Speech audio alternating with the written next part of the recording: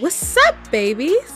It's Maya, aka Luna, and this is the Makings of a Diva, episode 1 of my Diva Diaries series that I'm going to be starting for this channel.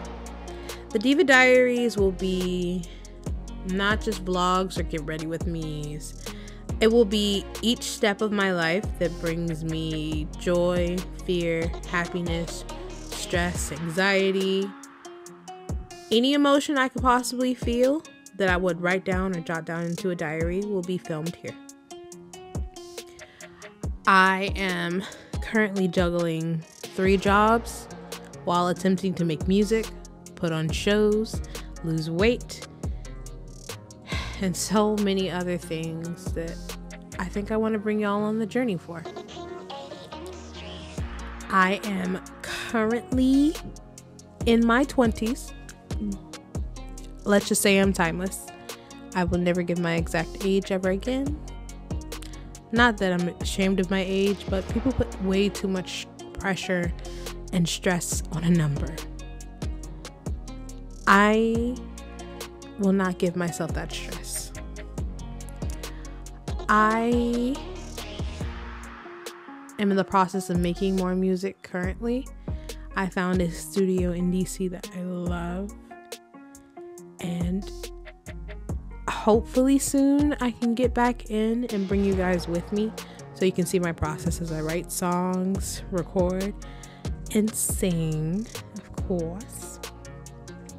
I have quite a few goals I would like to be able to achieve before I'm 40. I would like to play either Sugar Avery or Celie in the Broadway production of The Color Purple.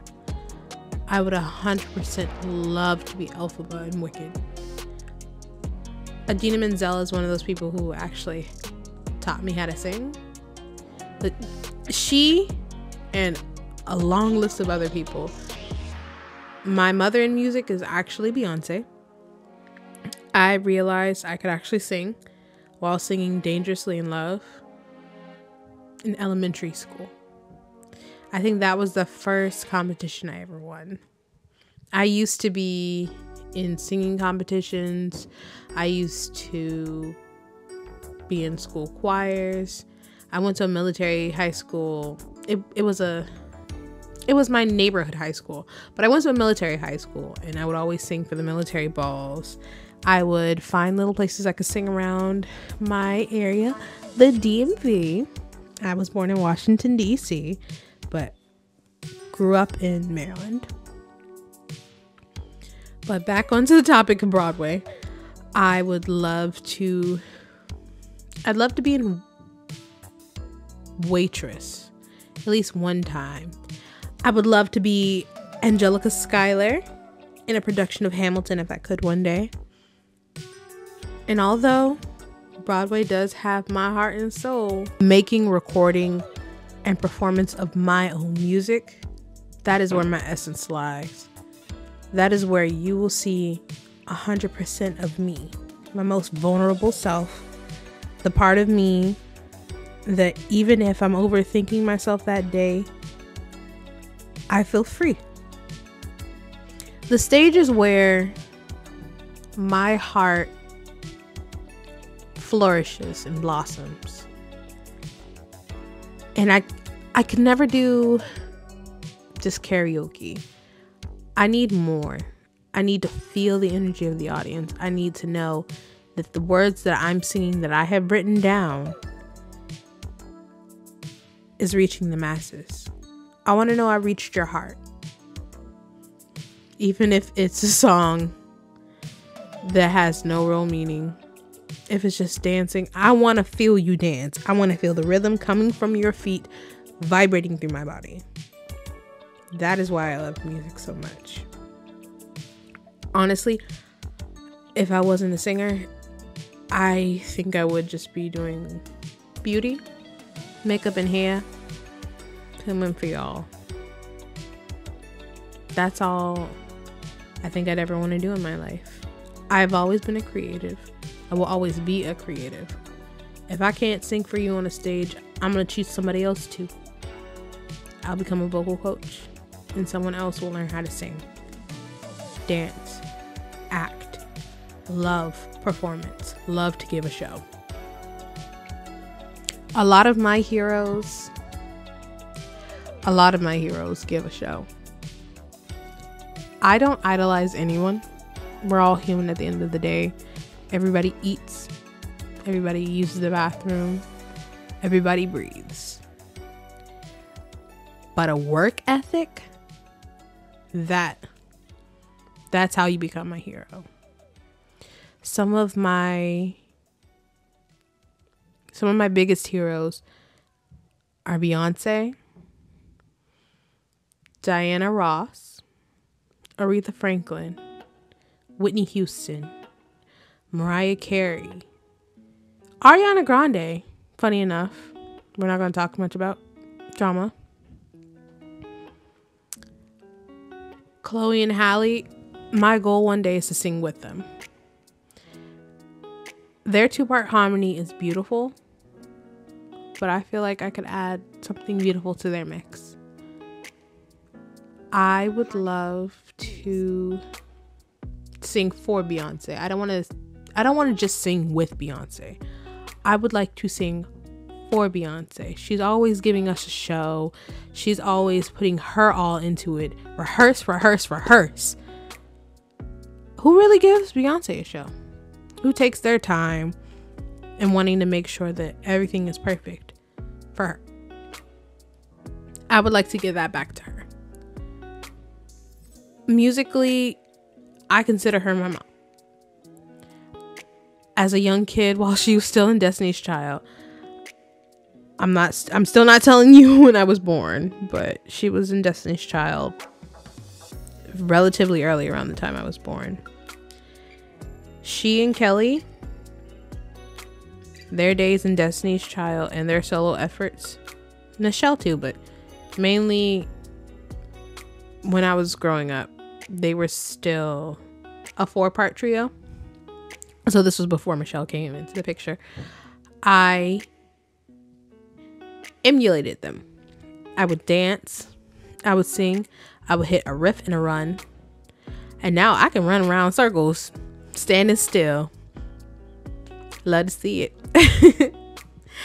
But I think musically, Beyonce is my mother in music. Hearing her tone, seeing her drive, seeing her just be her, I think that sparked something in my heart. Honestly, I was going to quit until I saw Renaissance. I don't know what it was. It was a concert movie. It was her telling us the makings of developing a concert, giving a show, and not caring. Something about that struck home for me. I have always been known to be a serial self-sabotager. Always afraid of what someone might think of me, or caring too much about how I look and not about how I sound. How I sound is very important to me, but my look has always plagued me since I was a child. I've always been thicker, a little heavier set, and I've never felt comfortable in my own skin. And I know diet, exercise, things like that, it's not always that easy. You can diet, you can exercise, and sometimes your body still won't do what you want it to, because your body is not an object. It's where you live. So as long as you keep your house clean, it should do what you would like it to, but it's not always going to be perfect. And I've accepted the fact that as a human, I will never be perfect. I will always have a flaw. There will always be a freckle, a mole out of place. And that's okay. I have learned to embrace it and love it. But after seeing Renaissance, the sadness that was developing in my heart that I was going to let take over dissipated. I decided that I'm going to give it my all. I'm going to reach for the stars, climb to the moon, and if I crash and burn, maybe I'll land in the sun. You can call me Kid Icarus if you would like, but I want to soar. All of that to say, this channel will hopefully be an inspiration and influence to someone out there who wants to follow their dreams, who may always hear no, no, no, who might always think that they're not pretty enough, who might think that something about their body holds them back. Nothing is holding you back, baby. Do what you want to do. Do what makes you happy. And if it makes somebody upset to see you happy, then why do you want them around? What purpose do they serve in your life? Don't let them have that much power over you. You have your own power. Live in it. Love it. Because some people will just be spiteful and angry and mean just for the heck of it. Just to see somebody else feel as bad about themselves as they do. A rule I now live by is the only reason somebody talks about you is there's nothing interesting about themselves to talk about. So they'll find something to nitpick you at. Be it your weight, be it the way you dress, be it the way your hair looks. They're gonna find something. So learn to love what you have, because you only get one body. You don't get another. So love it. Love each curve, each roll, each little itty bitty piece. And thank your body for helping you move, helping you be. And the next time someone gets in your face and tries to tell you something about you, don't stoop to their level, but you know, you can give it a little giggle and just, you know, just be like, oh, nice shoes, nice hair, nice forehead.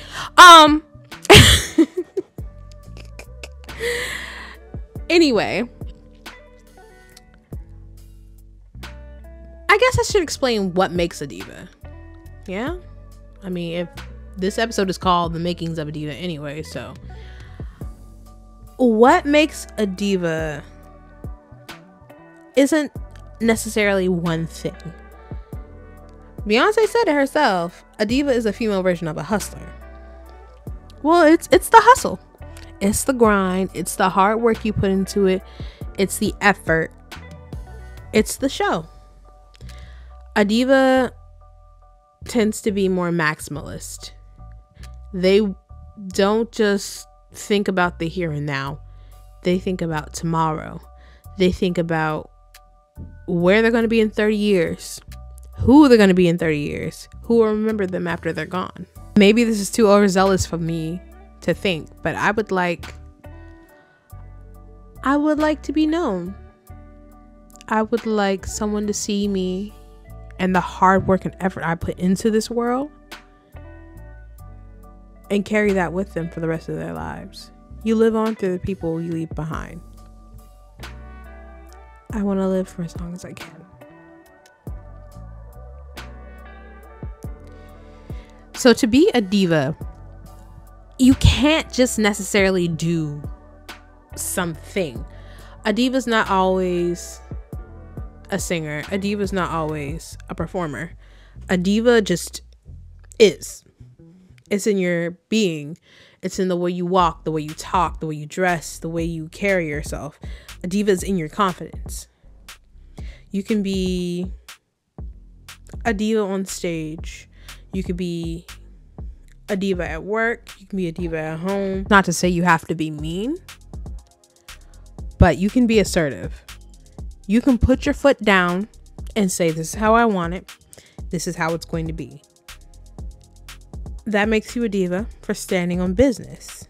When you stand on business, that makes you a diva. Point blank, period.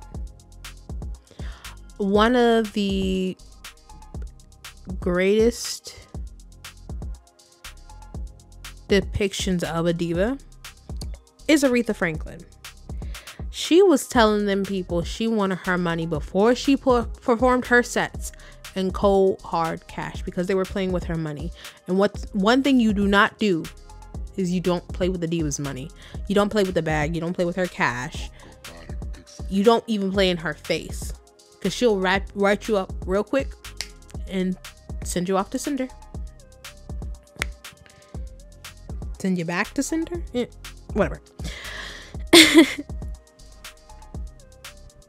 But to be a diva, it's in you. Everybody has a little diva in them. It's up to you to bring it out.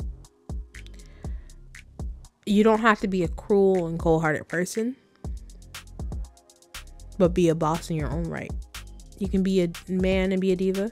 You can be a woman and be a diva. You can be anything in between and be a diva. You just have to own it. Love it. Live it. You have to be comfortable in your own skin. Love your body. Love your mind. Love your heart. Love your soul. And be willing to give that to other people. A diva shows who they are, regardless of what anybody else thinks. At this point in my life, I've realized I have never cared about what somebody else has to say about me. If I fall, I'm the first one laughing. I'm gonna get back up. But you will catch me on the floor giggling. It has happened one too many times. Learn to laugh at yourself a little bit. Don't take life so seriously. Take your craft seriously. But if every single day is spent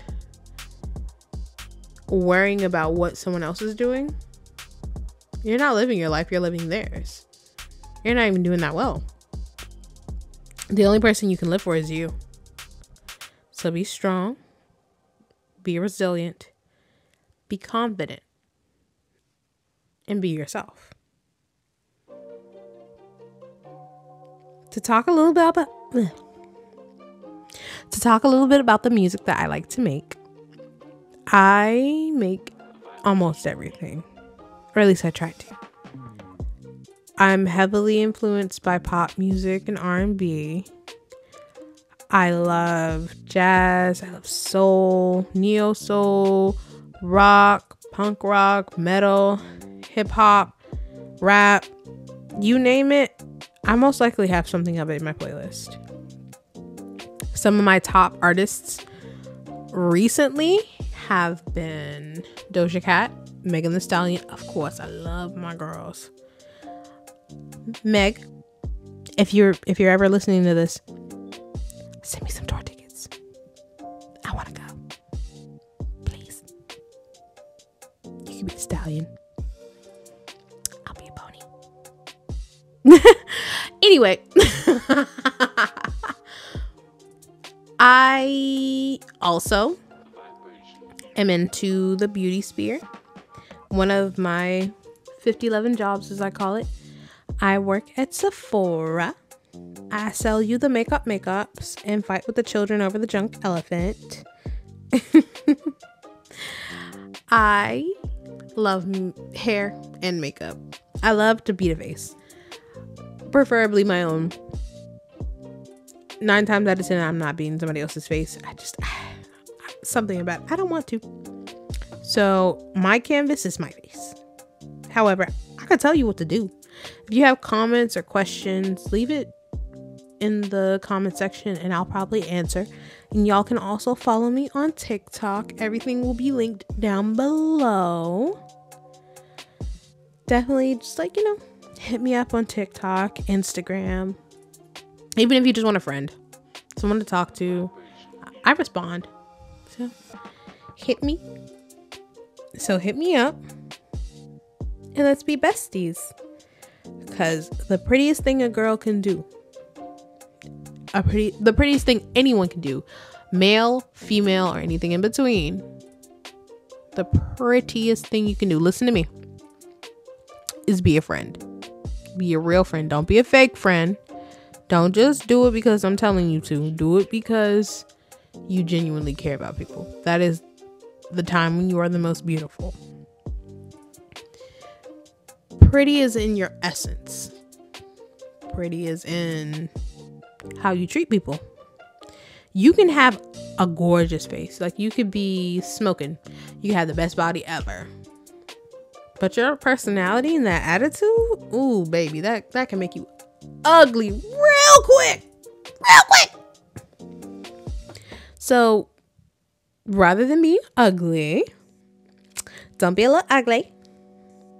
Be a cutie. And make a friend. If someone in the comments has a question, be kind. Make a friend in the comments section. I would like to see it.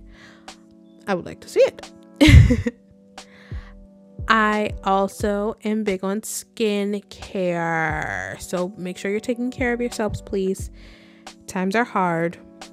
Wars are being waged and funded by things I can't talk about. But just know I stand with all those in need and the babies that have lost their lives because of foolishness. All those involved should be ashamed of themselves. That's all I gotta say. Well, we have come to the part of the video where I am shamelessly posing now for you. This is a cute little thing I did to, watch TV on the couch. Because when I'm not working, I ain't going nowhere. I'm trying to get out of the house more. But, I also love to finish off any makeup look that I have with a fragrance. My signature fragrance currently has been 68 from Sol de Janeiro for my lotion, body wash, and clothes and hairspray. And then for my skin, I have been loving the brand new Kayali Lychee fragrance and Good Girl blush. The three of those mixed together, when I tell you, baby, walking down the street, people will be trying to snatch you up. User be wary. I can also give you a fragrance haul as well. Good night, babies. Mwah. Diaries of a Diva, episode 1, making up.